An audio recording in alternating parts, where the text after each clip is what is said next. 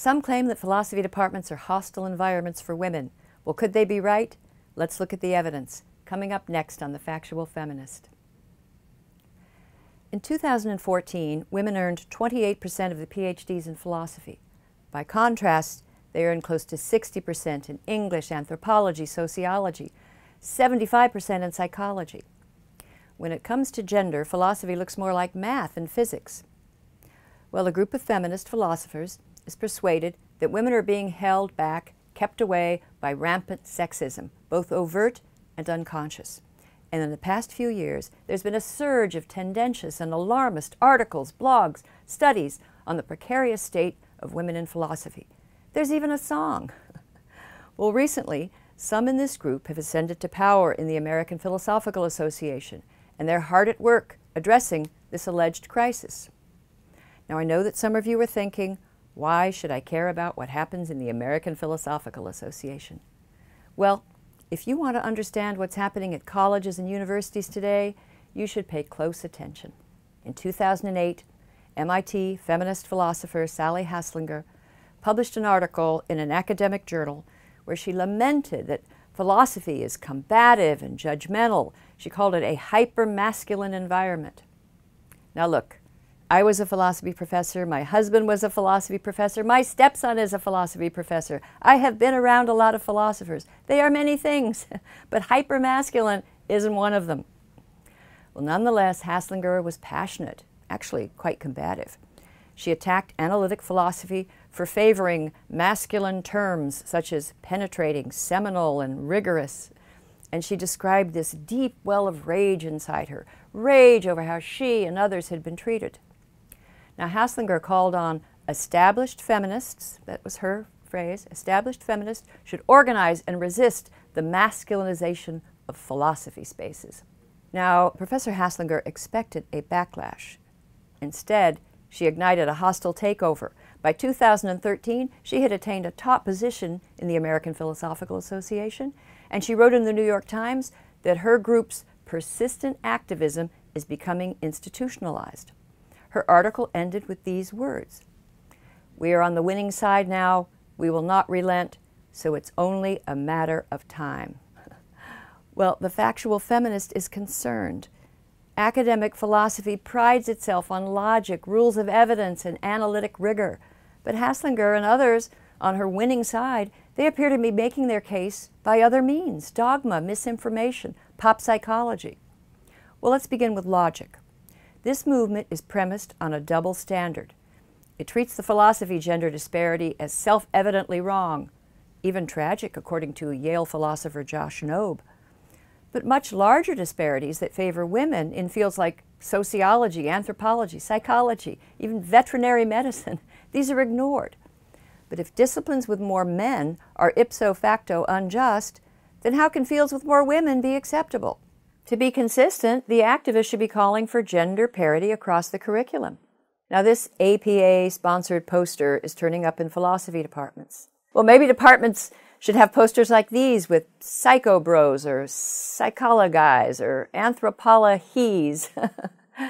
The movement also ignores the finding, consistently documented by a vast empirical literature, that on average, men and women tend to have somewhat different interests. For example, a large study of mathematically gifted youth found that males are more likely to have strong interests in investigative and theoretical pursuits. But mathematically gifted females, on the other hand, were more likely to show preferences for social and artistic pursuits. Now, these are just patterns holding on average, and we should be careful not to overgeneralize. But this research helps explain why different fields show different ratios of men to women, as in these numbers indicating majors at Princeton University. When the New York Times invited 5 feminist philosophers to discuss the gender gap in 2013, not one of them entertained the possibility that women might tend to find other subjects more interesting. Instead, the groups talked exclusively about things like male privilege, harassment, and stereotypes. But plenty of other fields in which women are now outperforming men once had stereotypes and harassment. If these weren't barriers to women elsewhere, why is philosophy different? Well, let's turn away from anecdotes and distorted logic and consider a few facts. First, It makes sense that women received only 28% of the philosophy PhDs in 2014 because in the same year they received only 29% of undergraduate degrees in philosophy. Why so few female majors? Well, to find out, Australian researchers conducted a survey of students in their most popular introductory class at the University of Sydney. Now, the female students were less likely to pursue philosophy than the men, but not because they were put off by the argumentative style or a hostile environment. Rather, it was because they were just less interested in the field from the start. That didn't change when the professor focused on women in the coursework or always used female pronouns.